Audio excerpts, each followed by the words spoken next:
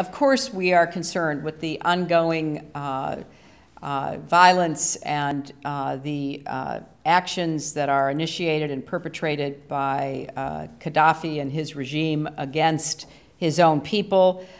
We are considering a number of ways that we can be of assistance with respect to that.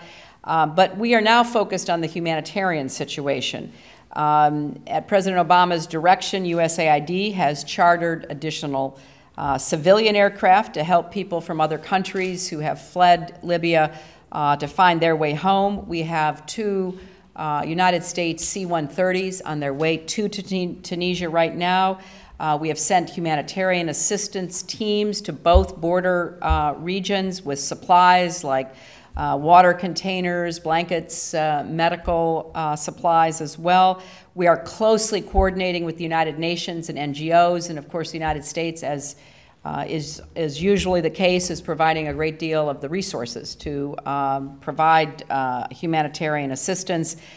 We know that there is a lot of confusion on the ground that is often difficult for us to sort through to get to what the actual facts are. But the United States remains deeply concerned about the welfare of the Libyan people.